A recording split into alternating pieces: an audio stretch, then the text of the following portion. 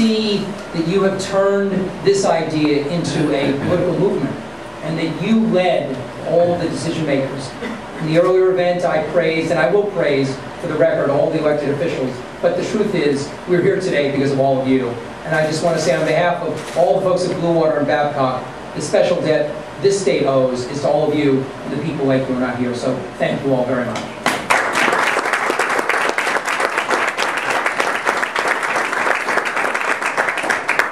At Bluewater, we talk about near-death experiences. You all live in many of which you haven't even heard about. When the unauthorized story is told on whatever reality show, you will hear about them. But really, at every turn, we turn to you, and Rob and Nancy and Jim and the others turn to you, and you never lost faith, as we never lost faith, and together we finally got this done. And to see Delmarva stand arm in arm with us, to hear them say the things that they've said. And folks, wait, we have a signed deal.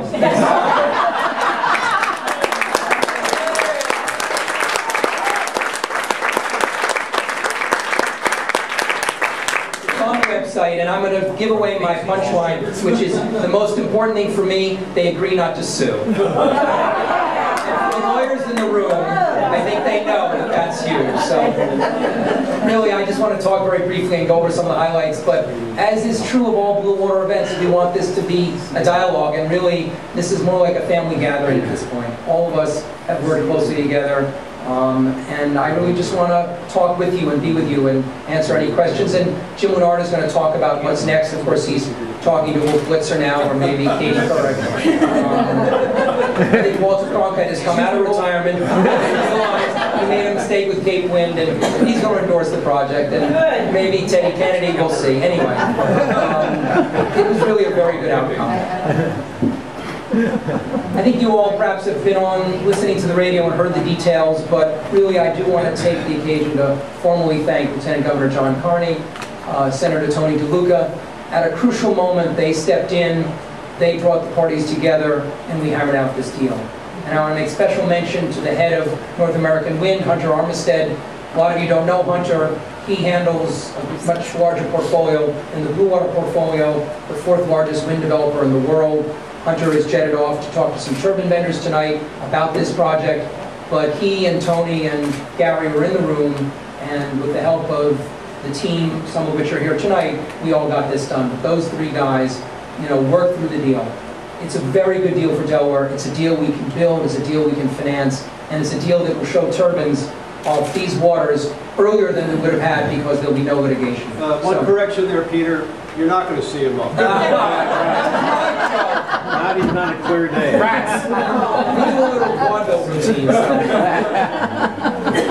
You made history, the first signed offshore wind contract in the U.S. That's why CNN, I've been on the phone to the New York Times, the News Journal, I'm sure, will do an extra special story tomorrow, but really an historic day, as Rob said. Delmarva is going to buy the output of 200 megawatts. The project can be as large as 600 megawatts. That's good news for you, the ratepayers, and it's good news for Bluewater. Good news for Delmarva. Gives us flexibility and gives you additional benefits. The project is bigger, of course. We'll have more environmental benefits in the Delaware airshed, which is important. And I won't get lost in the weeds, as Jim always tells me, it will reduce pricing, the marginal pricing in the area, because we're injecting stable priced, and I soon believe cheaper power into these nodes along the coast here, so you'll get cheaper power, whether or not it's being bought from the offshore project. Of course, we hope that Delmarva will buy quite a bit of power, but they're going to buy 200 megawatts, and we can expand the project. We're going to work very hard to do that. And certainly this calling card will be the best introduction to, we've already been engaged in Maryland and New Jersey, but now we really go to them and say, you have a real project, please join. So it's a very good outcome. We're going to get about 600,000 megawatt hours of clean, stable price power. That's from the Delmarva portion. And as I said, we can expand it. And really an important headline tomorrow will be that Bluewater did not raise its price. We worked very hard to do that. We respect that you all pay very high prices for gasoline, and we know what heating oil costs are. I'm tracking the energy markets every day, and the news is getting worse, I'm afraid. Looking at natural gas prices, looking at the fact that we now compete with the Chinese for Appalachian coal to keep our lights on. The Chinese now export Appalachian coal through the Port of Baltimore into China. The price of Appalachian coal has gone up 82% in the last 52 weeks. This is a commodity that was supposed to never go up in price. So it's a worrisome day. So really this is a day for energy security, price stability, environmental benefits, but really it's a day for Delaware. So a very good deal. I talked about the ability to have flexible size. As I said, that's a very good thing. All of you will continue your efforts, and to the extent that you make noise and earn credibility for the project, others will come. Maybe corporations, others will want to buy additional power. Again, as fossil prices go up, others will want to join, and that's good for Delaware, Delaware's air, and all of you. We do have 2 years to make that decision. We want to work as quickly as we can, but that is a part of the deal. And that was flexibility that both sides needed to try to understand. But we're not going to, there's no delay in the project, quite the contrary. We're going to be able to move faster.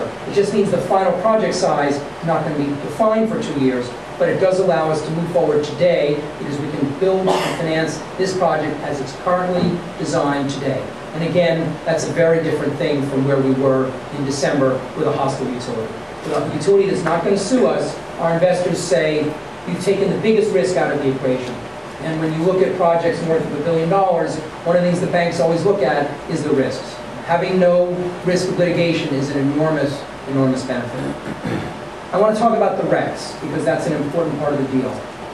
You, the citizens of Delaware, will get the same RECs that you always got. It's just that they'll be at a slightly reduced price, and there'll be a slightly larger multiple. But the balance will be the same, so that the total cost to the ratepayers will be the same, but there'll be extra RECs left over. Now that's important for Bluewater because it is a smaller project, and we didn't want to raise the price. So what that means is that there are extra renewable energy credits that Delmarva doesn't need and you, the ratepayers, don't need because you've already been satisfied. And we will take those renewable energy credits and sell them to New Jersey or to Maryland or more likely Pennsylvania.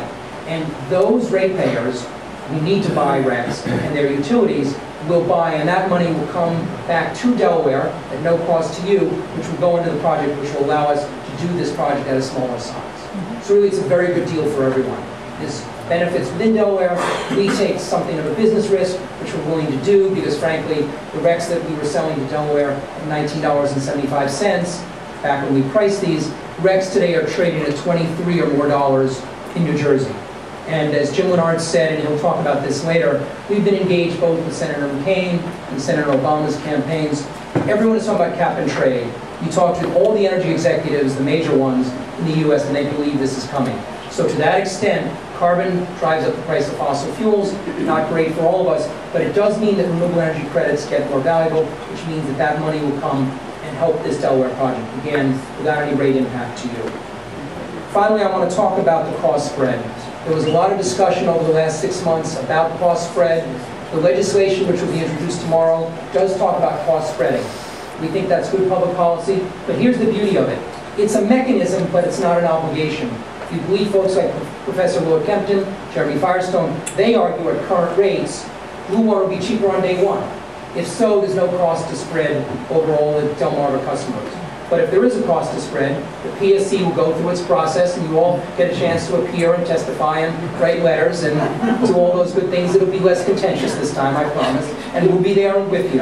But what it does mean is that you can have this mechanism, this sort of pressure relief valve that will allow the project, if it is, quote, over market, to spread the cost.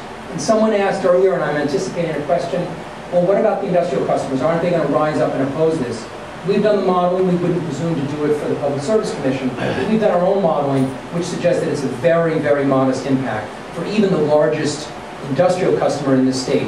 Nothing that would cause them to even think twice. And so it's a pressure relief valve for all of you. It doesn't hurt the industrials. And it only has to be used if there is an overmarket. And it satisfies a perceived problem in the General Assembly. Again, a win-win-win. So when you add it all up, it's a very good deal for all parties, and those of us in business understand that deals get done when both sides get something that at the end of the day they really need. And that's what happened here. So we're really very pleased. And I just want to take some questions. Thank you all very much.